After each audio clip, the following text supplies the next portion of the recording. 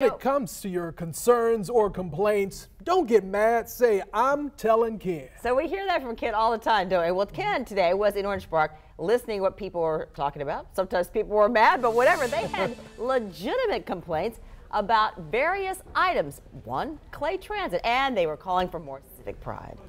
That's correct, Ginny. It was lights, camera, action at 9 a.m. and while some were there for a cup of coffee and a breakfast sandwich, others came to share their concerns about their community. And what brings you in? At Urban Bean in Orange Park, known for its coffee and bagel sandwiches.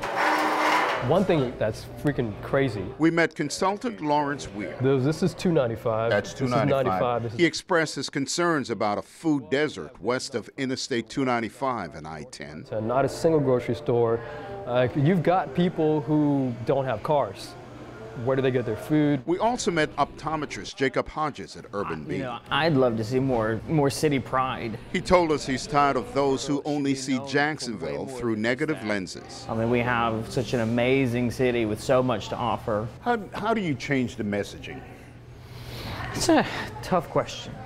I don't think I have a great answer. We heard about civic pride and civic involvement. What's on your mind? You said you had a lot to say. Larry Roberts is excited about the Emerald Trail and what Groundwork Jacksonville is now doing. You're connecting these neighborhoods that have been separated. These walkways, these pedestrian paths now will help rejoin those sections. Have a seat. Ronald and Lynette Thomas came to tell us about their home improvement woes. And I want my kitchen done correctly. It's a problem On Your Side will investigate in the days ahead. So now I'm just asking for someone to help us out to be a third party because he don't want to work with us. Ken Radwanski is disappointed with the now defunct Clay Transit.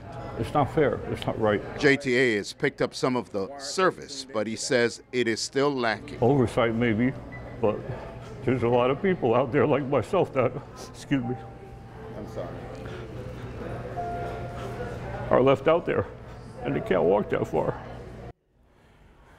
Now, the last time I spoke with the JTA about this issue, it was following a protocol of those with an urgent need first. Next Tuesday, not Monday, next Tuesday, we'll be at Beach Diner in Ponte Vedra from 9 until noon. Back to you.